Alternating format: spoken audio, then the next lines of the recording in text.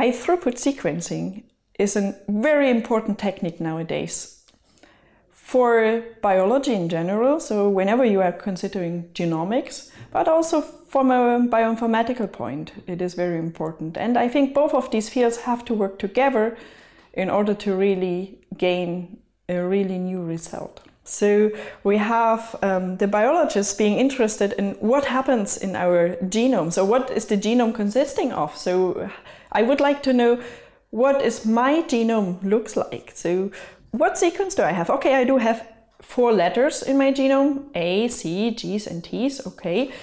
But what sequence do I have and how do I differ from all the other people? I would like to know that. So what we do usually is we have a probe of some of my tissue. Then we just extract the DNA out of that and nothing else. And then we have the DNA. Usually these are long parts in our genome. We fractionize it in shorter parts. And these short parts can be sequenced.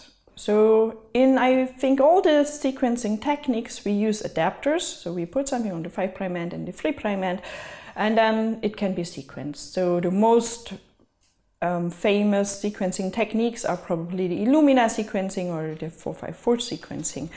And we can sequence at once massively fractions.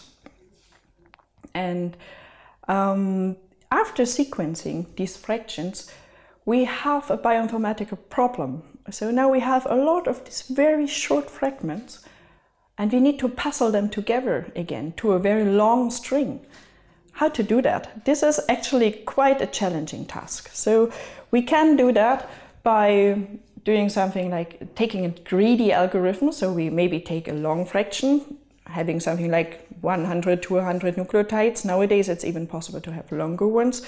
And then we look, so how often do I have that one? How much is it covered? So if I have a high coverage, I trust it more than sequences I don't have covered that much.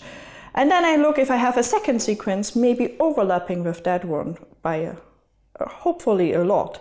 And then by this we can extend that and we can try to puzzle together to a long string. However, sometimes that is not possible because not all parts can be sequenced. So we have gaps in between, that is a problem. But we have also another problem. Sometimes we don't know, depending on how you sequence, in which orientation it is. Is it the sense orientation or the antisense orientation? So we don't know. And then we have other problems. So for example, our human genome consists of a lot of repeats. So some parts of our genome are repeated several times. And if we have these small fractions and we try to puzzle them together, how can we know which part it is if they look really identical? So this is also not as easy. So it would be nice to really sequence long sequences. Then it is easier to puzzle these things together. So puzzling these so-called reads together is called assembly. So we try to assemble a genome. Doing some assembly of a genome would be much easier if we have much longer reads. And nowadays we have also new techniques where we have longer reads. So we can sequence now 10 kilobases even, which is nice, but still the problem remains of puzzling them together. This is quite a nice technique nowadays. So we have now a good estimation of how our genome looks like. And this kind of assembling in bioinformatics, we divide in 2 groups. A de novo assembly, which is puzzling together the reads or assembling the reads without knowing the reference genome. So what is our aim? And another possibility is to assemble the reads while knowing how the reference should look like about. So for example, we now have a rough idea how the human genome looks like. And if I would take your genome to sequence, it should look not too far away from that one. So we have different methods of assembling. One is a bit easier than the other one. But high-throughput sequencing is also used for a completely different task. So if you want to know at a certain time point what happens in our cell, what genes are transcribed, then we can also sequence that. So after transcription, we have a set of mRNAs or non-coding RNAs or RNAs in general, which are transcribed at a certain time point. And we would like to sequence that as well. But this is not possible. We cannot sequence RNA so far, so we have to use something in between. So we use a method in a lab which is called reverse transcription. So we reverse transcribe the RNA into the DNA, and then we can sequence the DNA again with similar methods. However, this time the problem is completely different, because what is transcribed in our genome is not a continuous string. So we just have some parts of the genome being transcribed, and it's impossible to puzzle all these fragments together to one long string.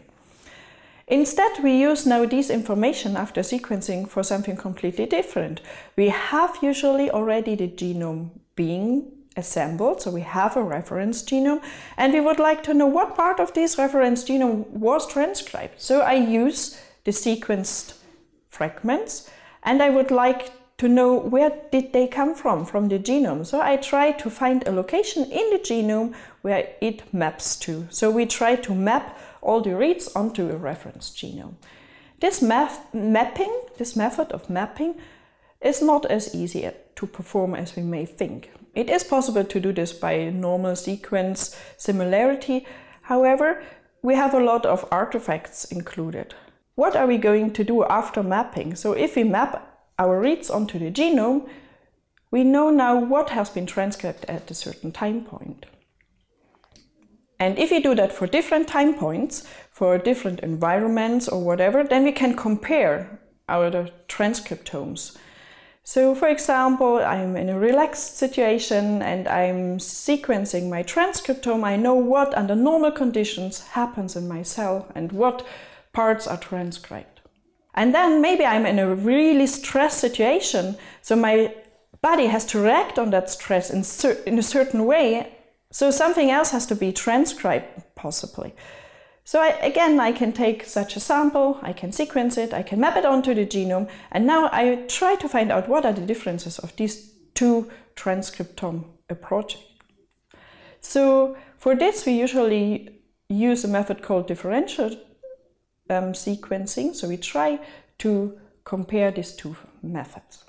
If we compare these, that is bioinformatically not as easy as we think. So if we take just one gene, and to define even a gene is not as easy. So where does a gene really start and end? So it usually doesn't start at the start codon and stops at the stop codon. Usually it has also a 5' untranslated region and a 3' untranslated region. And also within the introns we can find a lot of transcriptions going on which may regulate the gene.